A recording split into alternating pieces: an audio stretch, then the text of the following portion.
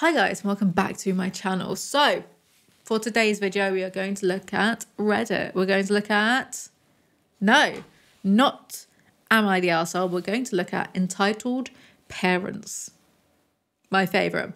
Remember to like, comment, subscribe for the engagement, whatever. Follow me on Instagram and I might just follow you back. Check out my podcast channel. Check out my main channel. Let's get on with it. Sister-in-law freaks out because she feels my BF and I are denying her child food. My boyfriend's family came to town for a week and stayed with us. We made sure to have clean towels, fresh sheets, stocked fridge. Unfortunately, 2 days after they got here, my boyfriend got laid off. Ever since then, he's been really down in the dumps and grumpy. My boyfriend's family don't have the best manners. They leave dirty plates behind, don't clean up after their kids' messes and such. I tried my best to ignore it and just clean up after them when they went home.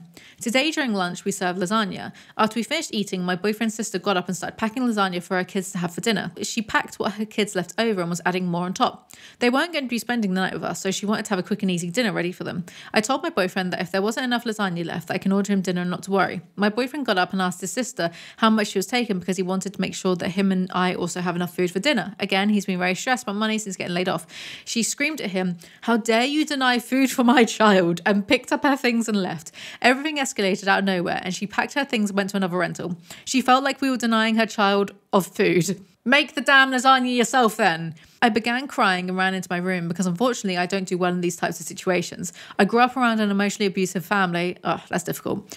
And these events are really triggering for me. She told my boyfriend that she did not feel welcome and that she felt we were being rude to her. Who are these people? Am I at fault for making her feel unwelcome? Or is she just an entitled parent? She said I was super rude for making that initial comment in the first place. The one where I told my boyfriend not to worry if we do not have. Shut up. Shut up, this stupid sister.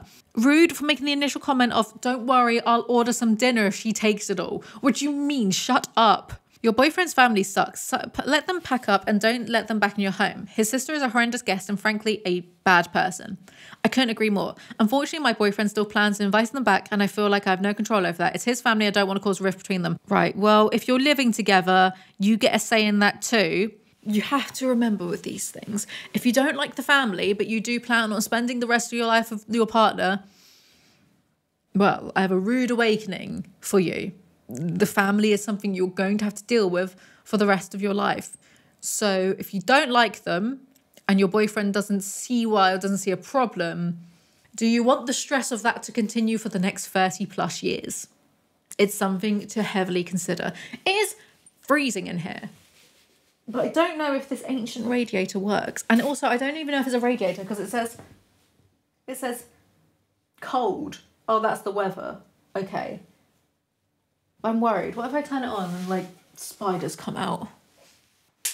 I don't trust this. Hold on. Entitled father thinks he can control the music my sister listens to. My dad, 42M, is extremely religious and is very strict when it comes to following the Bible. I personally am not religious and I've told him so straight up, but he is a Christian who believes it is his God-given duty to teach his children about the word of God so they can inherit his kingdom. I would love to inherit a kingdom. Sign me up. Where is it? He follows the Bible to a T. Does he? Does he wear mixed fabrics?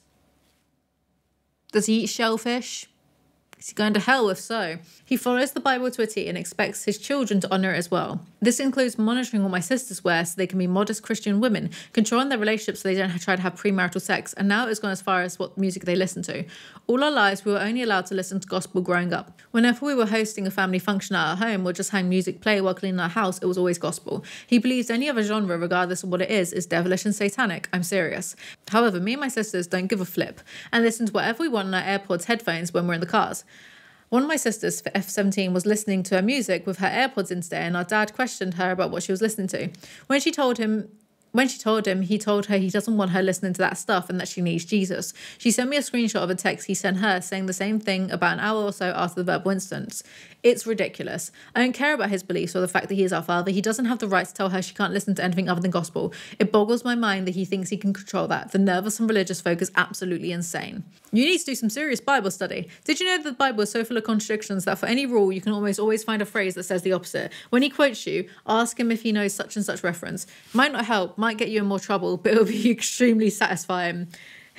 Yeah, and I was reading an Eric von Dan, I forget, the aliens bloke, right? The one who wrote Chariot of the Gods. I was reading one of his books and he was yapping. He was yapping about how history is fake or something. Yeah, all the good stuff, right?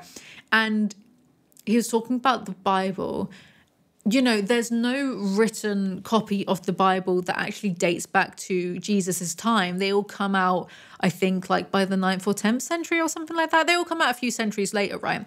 And then there's none of those original copies, people that would then just like have to manually copy each new iteration of the Bible. And because they were copying it, they would also just like make their own interpretations of what the text that predated theirs was saying. So really the Bibles that you have now are complete kind of bastardizations of what the original words of like the original Bible would have been in the first place, you know. It's all like interpretation upon interpretation upon interpretation. So shut up, suck your mum. Believe what you want, just don't oppress other people. It's really, you know what? Like, you would think it would be that simple, and yet look what's literally happening in the world today. That is the end of that one. Thank you so much for watching. See you guys next time. Bye.